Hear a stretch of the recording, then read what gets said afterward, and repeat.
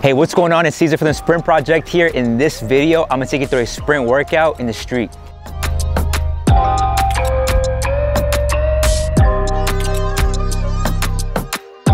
First, we have to warm up. The first drill are high knees. I'm sure you've seen these before.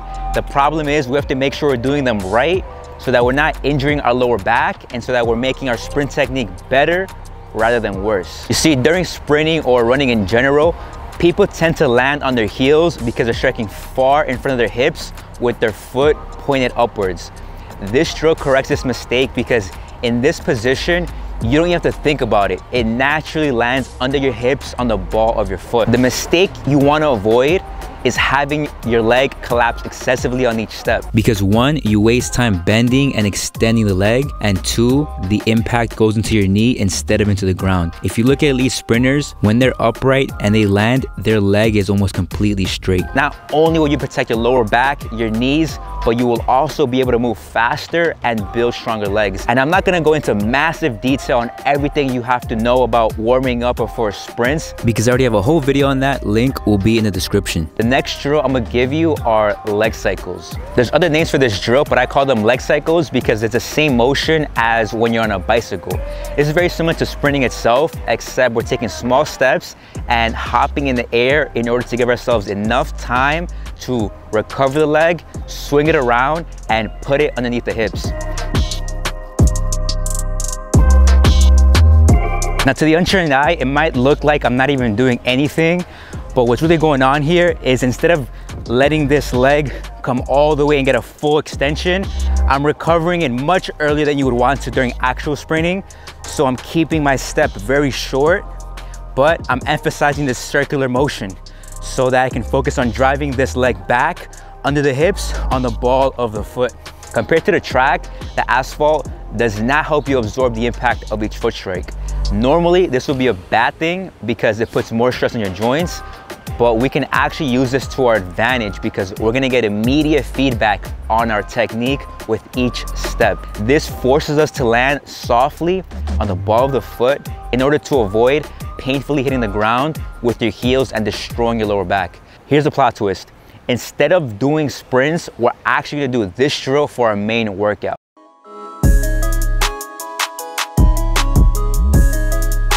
So here's how we're gonna do this. We're gonna do 20 reps, one each leg. We're gonna walk it back, that'll be our rest. And we're gonna do 5 to 10 rounds, gradually increasing in intensity with each round. If your sprint technique is underdeveloped and you just go out and start sprinting, you're reinforcing that technique, right? And you could actually be training your body to become slower.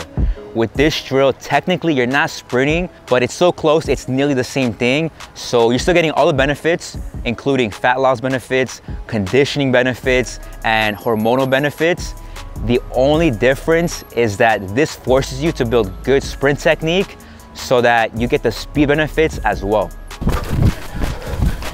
Something I want to make sure to mention too is when slowing down, you don't want to do it too quickly. You want to give yourself some space because the faster you slow down, the more impact that you have on your knees, which is more important when we're on the street on something hard like this.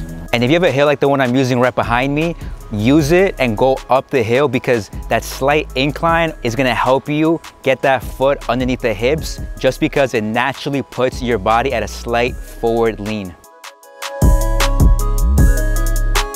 You can even do it in position before worrying about distance because this way you're making sure that you're not stepping forward and you're landing directly under the hips. In order to be safe and avoid injury, remember, look out for potholes, rocks, or uneven surfaces.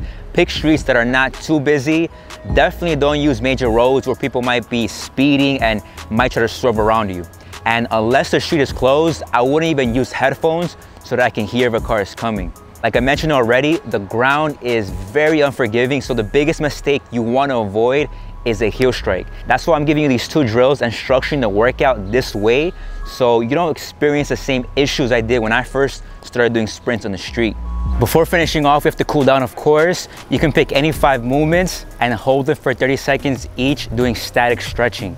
Here are 5 movements you can do. Hamstrings 30 seconds, adductors 30 seconds, hips 30 seconds, calves, 30 seconds, and chest, 30 seconds. 2 rounds of these minimum, then we can walk it out and finish off our workout. And that concludes this video. If you learned anything new, anything helpful, hit the like button. And to learn more about warming up, click here. To see a sprint workout at the track, click here. Any constructive feedback, drop it in the comments. Thanks for watching. I'll see you in the next one.